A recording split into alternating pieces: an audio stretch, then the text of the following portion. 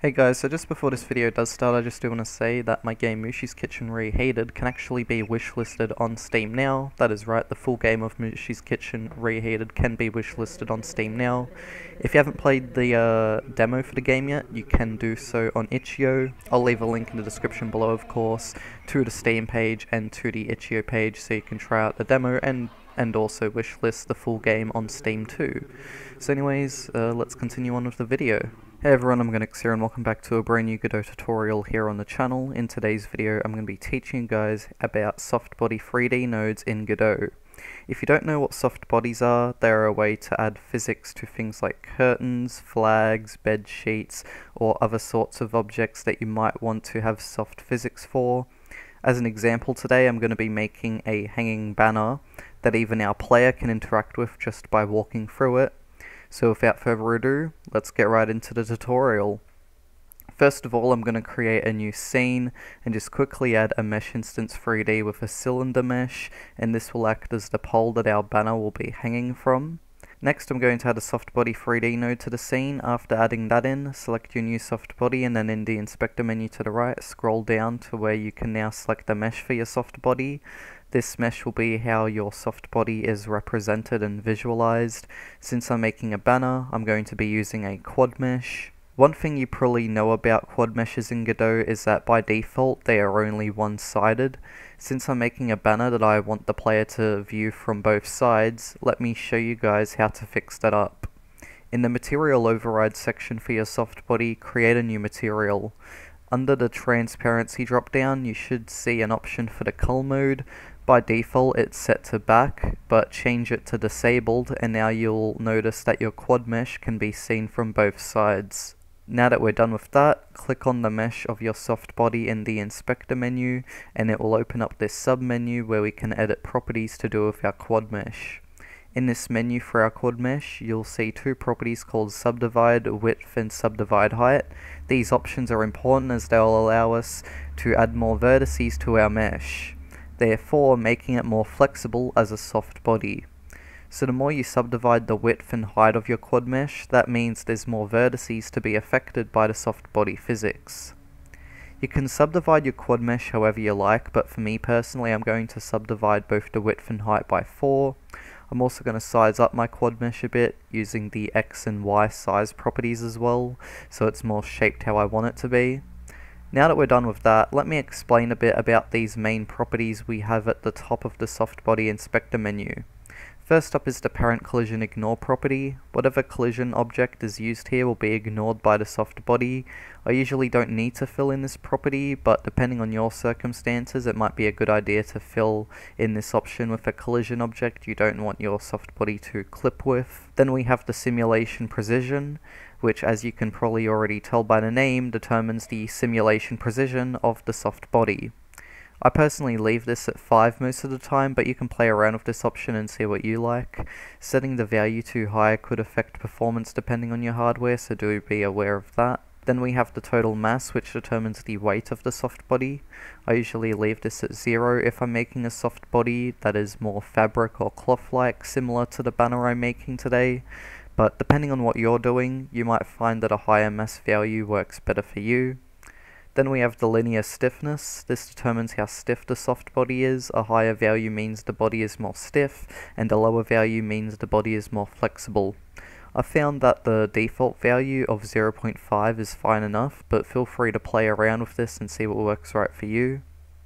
Next up we have the shrinking factor. I'm not the best at explaining this option since I've never really played around with it before, but as Godot explains, scales the rest lengths of SoftBody3D's edge constraints. Positive values shrink the mesh, while negative values expand it. For example, a value of 0.1 shortens the edges of the mesh by 10%, while negative 0.1 expands the edges by 10%. Note, shrinking factor is best used on surface meshes with pinned points. So basically, this option expands and shrinks the edges of meshes depending on the value set here. At least that's what I get from reading that. Next up is the pressure coefficient option. This determines the strength of pressure buildup inside of your soft body. I never set this past 0 since I've never needed to make use of it before, but if you'd like to test it out, go ahead. Next up is the damping coefficient. The higher the value, the more noticeably your soft body will slow down after having a force applied to it.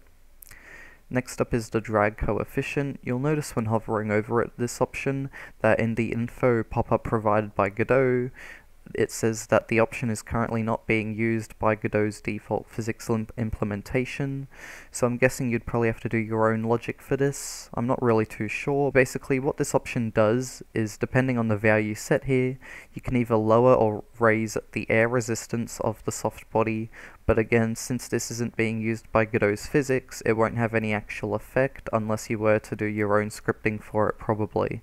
Also, I'm recording this video whilst using Godot 4.5, which is the latest Godot version as of recording this video. By the time you watch this video, who knows, maybe the drag coefficient option is being used by Godot's physics. I guess we'll have to wait and see for the future. Next up is the ray pickable option. If this property is ticked, that means our soft body will be able to be hit by raycasts. Next up is the disable mode. So if we were to change the process mode of our soft body to disabled, the disable mode will determine how the soft body will behave when disabled. So the default option here is remove, which means that the soft body is removed from the physics simulation and then re-added if its process mode is changed again. And then there's keep active, which I'm pretty sure means the soft body simulation isn't affected when disabled. Alrighty, so now that those properties are out of the way, let's get to talking about pinned points. So if I click on one of these orange dots here, as you can see, it turns blue and then it's added into the pinned points array. For my banner, I'm going to have the top left and right corner points pinned so then it looks like it's hanging off the pole here. If you don't want to pin any points of your soft body, that's fine, but it's very useful for if you're making flags, banners, or other kinds of soft bodies that you want to hang from somewhere. Underneath the pin points array, we have the collision layer and mask settings. Depending on what numbers are selected here, the collision layer and mask will determine what layers this soft body can collide with. Okay, so the last property we're going to be talking about is the attachments. So depending on what pinpoints you have, you'll notice down in the attachment section that your pinpoints will appear here with a few extra settings. The spatial attachment path is the node in which the soft body would be attached to if we filled in this property. For example, I could attach my banner to the pole it hangs off of. That way, if my pole were to ever move around in my scene at runtime for whatever reason, the soft body would stay attached and move along with it.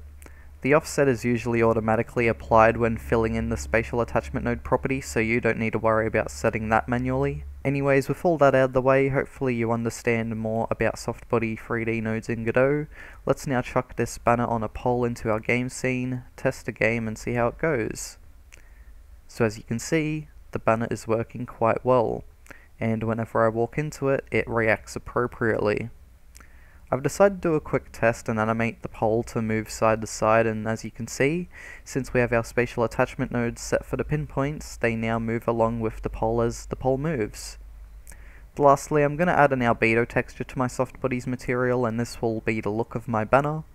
Anyways guys, that's the end of today's tutorial. Hope you all learned something about soft bodies in Godot today. They are pretty cool to play around with, and the more you use them, the more you'll get used to them and the easier you'll find them to work with. Anyways, thanks again for watching, and I'll see you all next time. Be sure to check out my games on my Itchio page, and I'll see you all next time. Bye bye.